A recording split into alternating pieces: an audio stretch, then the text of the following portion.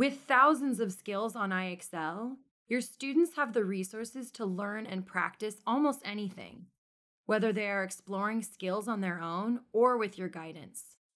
But when you have specific skills you want your students to work on, you can use our suggested skills feature to guide them directly to those skills.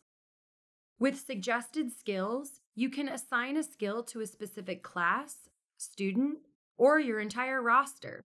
This makes it easy for you to differentiate your instruction and have each student work on the skills that make the most sense for them right now. To suggest a skill, hover your mouse over the gray star to the left of the skill name.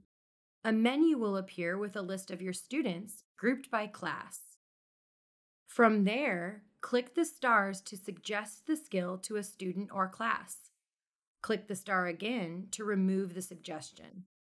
Later, if you want to remind yourself who you assigned the skill to, just pull up the menu and hover over the number at the top to see a list of students the skill has been suggested to.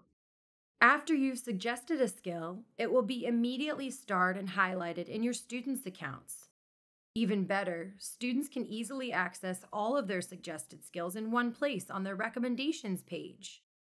This way, they can quickly get to their skills and start practicing.